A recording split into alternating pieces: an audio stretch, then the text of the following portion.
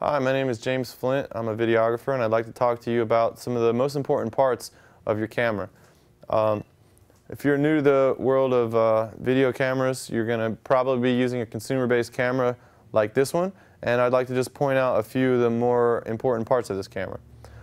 Here in the front, you have the lens. A camera is nothing without its lens. This is where all the light comes through that will then be converted into images on your camera.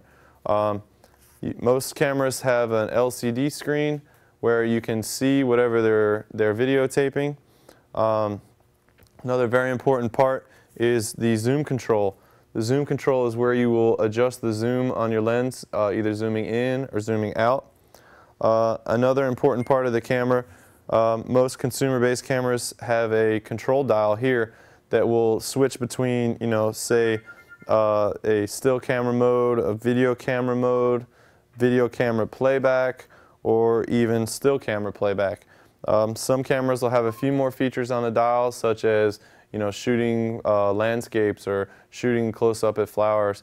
But again, just look for your control dial and read in your manual about what the different settings on the control dial are.